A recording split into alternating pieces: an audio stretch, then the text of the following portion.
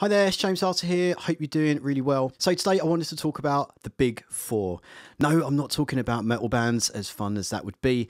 I'm actually talking about 4 different types of compression. Now, of course, there are more than 4, especially in this digital world, but these big 4, these main 4 are the 4 that tend to control our music production and mixing lives. They are, of course, VCA, Optical, FET, and Variable MU or Tube. That's what's coming up next.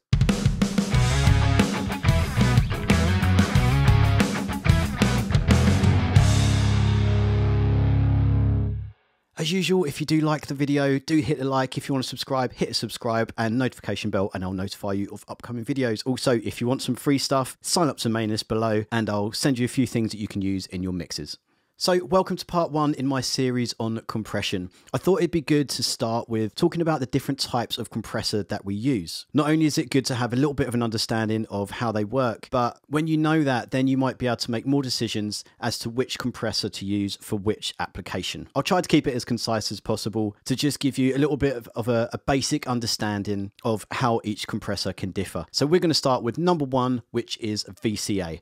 That, of course, stands for Voltage Controlled Amplifier. How does it work? Well, it basically uses a control signal to dictate the gain reduction. So it works in a similar way to a VCA fader. With a VCA fader, that fader is essentially telling each fader in the group to turn up or down by the desired amount. Well, this does a similar thing, except it's controlling the compression effect and the output path. So this is what the control signal is doing. And then usually with this type of compressor, included in that path, you get all of your favorite controls, being attack, release, ratio, threshold, and often a knee. This type of compressor tends to be quite popular and you see all over the place, partly because it tends to have so many controls, so its functionality is really, really high. Now, the main traits of this compressor would be its more precise control, it's often cleaner and perhaps more predictable, and is also more linear with its controls. Essentially, if you tell it to do something, it's going to do it. It's not going to respond by how much you're throwing in. It's going to respond depending on the controls that you're operating, hence voltage controlled amplifier. Main uses will often be in mastering or on a mix bus, and also on groups of instruments. So you might have it on your drum bus or a guitar or a bass bus or something like that. Something where you need to have a pretty defined control and you're often wanting a fairly transparent sound. Some of the most famous VCA compressors will be the SSL bus compressor,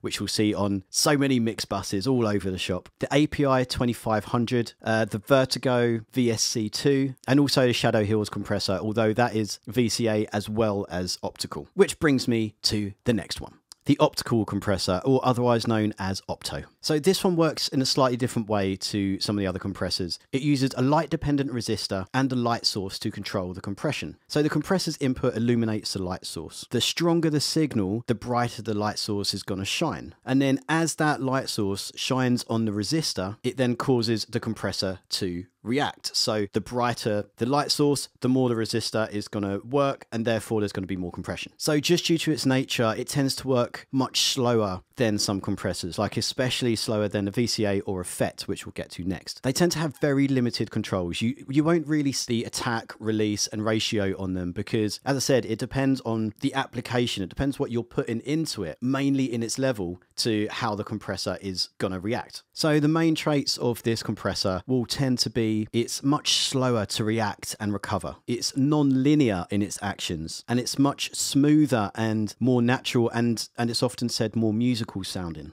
One example, if you're putting a very loud signal into it, it will initially react fairly quickly on its release. So say you've got 10 dB of gain reduction. On the first half of it, it's going to release fairly quickly, but on the second half, it's going to trail off much slower. So therefore, as I said, it's not linear, unlike a VCA. So it's much more application dependent. You often use this on vocals or bass, or just generally something that you want to round out the sound a little bit. It can be great for smoothing out sharp transients. The most famous one will be Universal Audio's LA2A. Such a fantastic compressor, and like most optical compressors, it's generally quite forgiving. Another famous one would be in the Avalon channel strip that you'll see in all over the place in lots of different studios. I use it a lot myself, in fact. The 737 is a really great channel strip, and that has an optical compressor, which, as I said, much more forgiving. And that brings me to our next compressor. The next one is the FET compressor, otherwise known as Field Effect Transistor. Catchy title. So they use transistor circuits to operate, and they respond very, very quickly to signal. Now, these work very similar to a VCA compressor, but whereas the VCA responds to the voltage of the incoming signal, the FET works with the electrical field as a whole, in addition to the voltage. So I know that, yeah, it doesn't really make a lot of sense.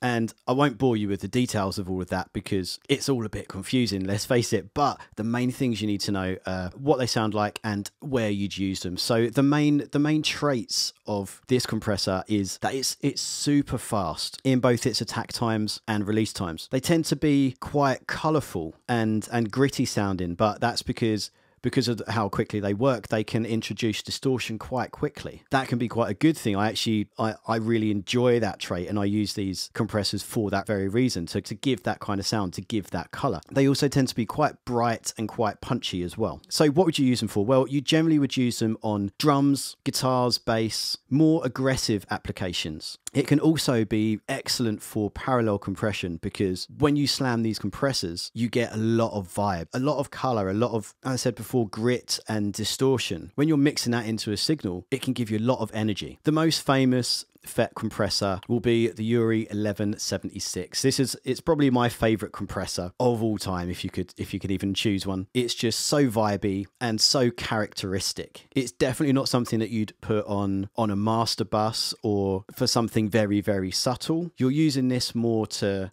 make a bit of a statement, even though you can use it for subtle things. In general, you're using this for a bit more of a statement, and you're not necessarily using this to be transparent. You're using it for its color. You're using it for its vibe.